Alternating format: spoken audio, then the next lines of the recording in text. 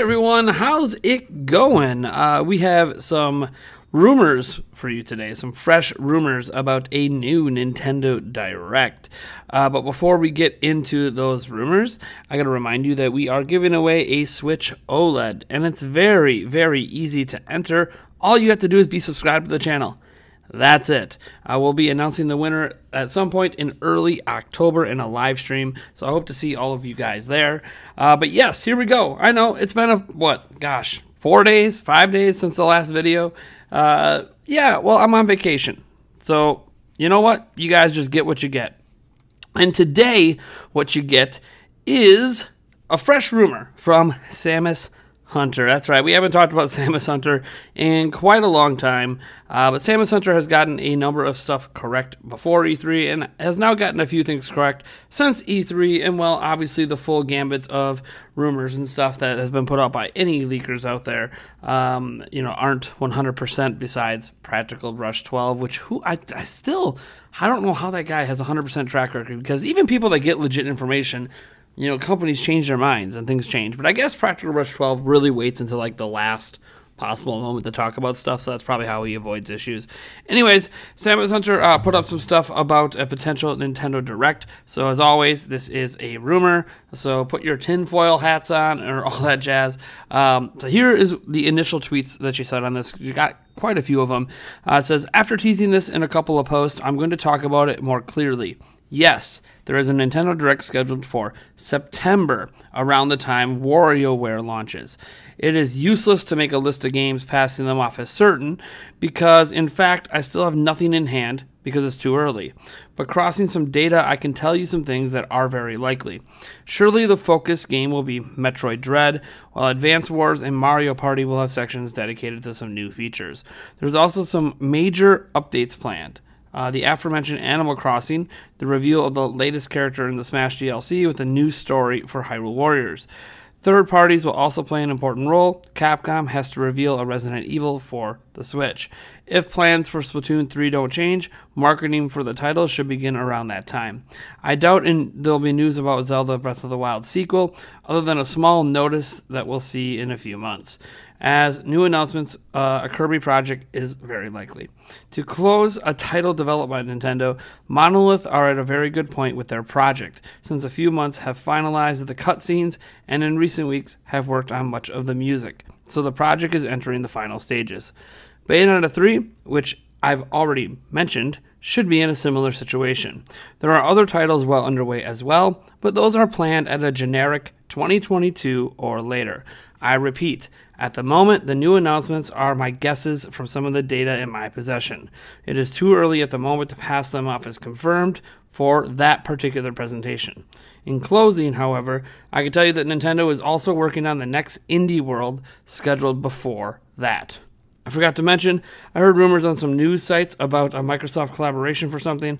If something really happened, this would be the best occasion to talk about it. And then today, because she said that yesterday, then today, early this morning, she said, wow, thanks for the support. I'm reading some opinions around the web like, well, it's obvious a Direct is in September, but that really wasn't my point. The message I wanted to get across is that it'll be first and foremost a presentation dedicated to already announced titles, and that possible new announcements will be in smaller quantities. In fact, I've been conservative in talking about the latter. As always, hype is nice, but right now the plans are to focus on titles for 2021 and early 2022.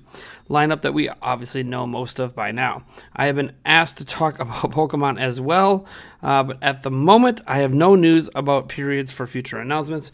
In a couple of days I will talk about the month of August. So that is the general rundown and gist from Samus Hunter. And I gotta say, a Direct in September isn't really too surprising. Nintendo traditionally has Directs in September. It's a very common Direct month. I think they've done it like 7 of the last 9 years. They've had a Direct in September. So, if anything, it's just a really, really safe bet. But yeah, it's clearly going to obviously, round out their titles for the holiday period. That's, it's just something you need to do.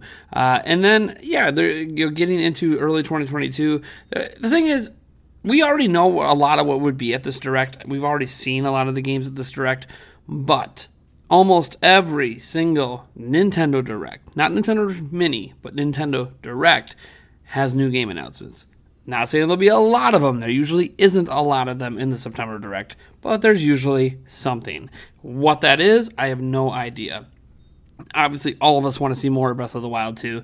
Not so sure that you're going to see that at this, because it would overshadow too much, I think. But still, just something to keep in the back of your minds. As for anything else to expect at this Direct, if it is to happen, I don't know. I think what's weird is, what the heck's going on at the Pokemon Company? So we obviously all expected, and there were lots of rumors around a Pokemon presentation happening before E3.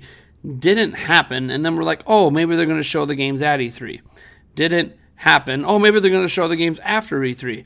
Hasn't really happened. Like, Pokemon, the Shining, Brilliant Diamond and Shining Pearl that comes out this year, yeah, they come out pretty soon, and we still aren't really seeing much new for those.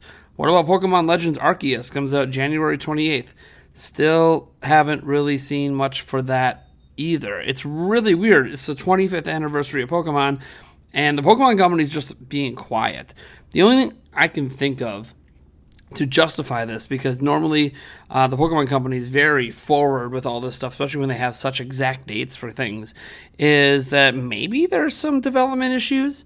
You got to remember that Japan has been massively impacted by the pandemic. They're actually really behind in getting people vaccinated. Obviously, we know about the new variants out there. We don't need to go down that whole health crisis situation. But it has factually, I think, been delaying some things at the Pokemon Company, because it's also been delaying some things at Nintendo. If you wonder why 2022 looks so packed with at least major games from Nintendo, like ones actually made by Nintendo companies, it's because it's taken them a long time to make games over the last year and a half.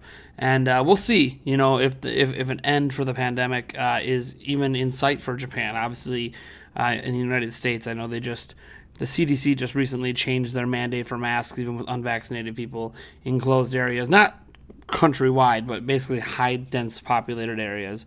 It's funny, it changed while we were on vacation, so that's always great. But yeah, this is just a really interesting thing to keep in the back of your mind about a potential future Nintendo Direct. I don't really know what else to think about it, but I do want to thank you guys for tuning in. I don't know how many more videos are coming this week, probably at least one more. Just needed to make sure we didn't go a whole week without a video. That wouldn't have been good for the old YouTube algorithm. But yeah, for those who want to know, hey, our vacation's going pretty well. How many days in are we on? 3, 4? How many days into this are we? 4. 4 days in, yeah. And we leave on Friday. Yeah, we got here Sunday, Monday. Yeah, 4 days. Yeah, this is our 4th day. This is our 4th day. So, yeah, it's going well. We, unfortunately, for those who didn't hear the bad news, we couldn't go on our cruise. That's what we wanted to be doing. We didn't get to do it. Can't even get refunds for it. Lame. So, yeah, we're going on a cruise next year, which, yeah, that's exciting. But that wasn't what we wanted to do this year, and ended up spending a lot more money than that wasn't going to get spent to come to Vegas instead. And it's nice here. It's just relaxing. It's also, gambling's a bitch. All right, folks. Thanks so much for tuning in, and I'll catch you in the next video.